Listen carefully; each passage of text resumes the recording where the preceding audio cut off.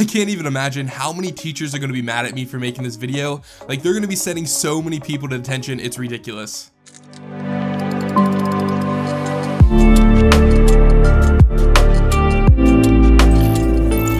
Hello YouTube, it's Urbo here, and today I'm bringing you guys a life hack on how to make a pencil gun that shoots staples. Now just a quick disclaimer, do not shoot this at your classmates because if you hit them in the eye, you could blind them, and I'm sure you guys don't want to do that, and also your punishment will be a lot worse than just detention, just trust me.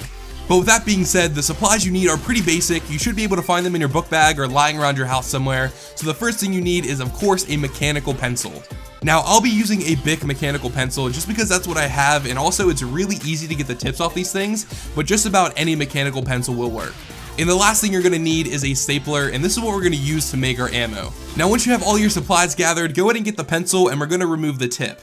Now some of them screw off, however with the Bics you just pull the thing right off. They're pretty easy to remove, to be honest, and once you have the thing removed, make sure that you have a black cylinder at the end. If you don't see a black cylinder, then you need to grab a different pencil because this is actually required to shoot the staples. Next, go ahead and grab your stapler, and this is what we're going to use to craft the ammo. All you have to do with the stapler is press down and shoot a staple out with no paper in there, and go ahead and collect the staple. These little crunched up staples are what we're going to use as the bullets for our pencil gun. All you have to do now is push down on the pencil so the black cylinder comes up to the tip, and push the black cylinder down so you see two prongs that kind of look like a peace sign. Now this is where you want to load the staple so the two prongs hold it in place, which prevents the black cylinder from sliding back up. And that's it. Now the end of your pencil gun should be fully loaded. Now to shoot it, all you have to do is aim and pull back the end of the pencil to release the staple.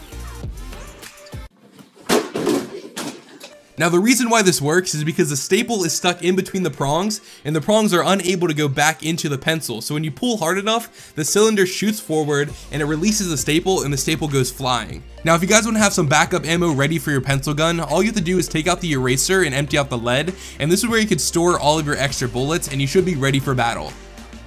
Now if you guys do decide to try this at home, be very careful because these staples go really fast. It's kind of crazy how powerful they actually are. I'll go ahead and show you guys a little montage here at the end of the video of me just shooting at some paper targets. It's kind of crazy how strong these staples actually are.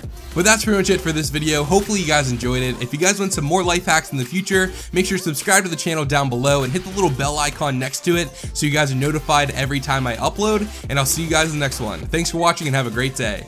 Peace!